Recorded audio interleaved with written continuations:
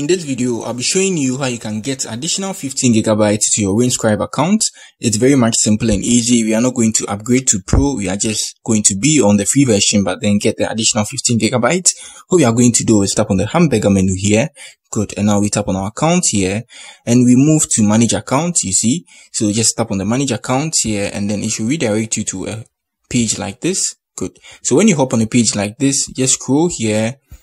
And you can see you confirm your email for 10 gigabytes additional. And after that, your account will be getting 10 gigabytes, not 2 gigabytes. After that, we are going to tweet for data to get additional 5 gigabytes. But before we can do the tweet for data, we need to confirm our email first. So I think in my other video, I showed you guys how you can confirm your email. So if you want to delete the email, just delete this one. Or you can tap on the resend confirmation and they'll resend the confirmation email to that mail. You confirm it and then you come here, tweet for data. You need to have an X account.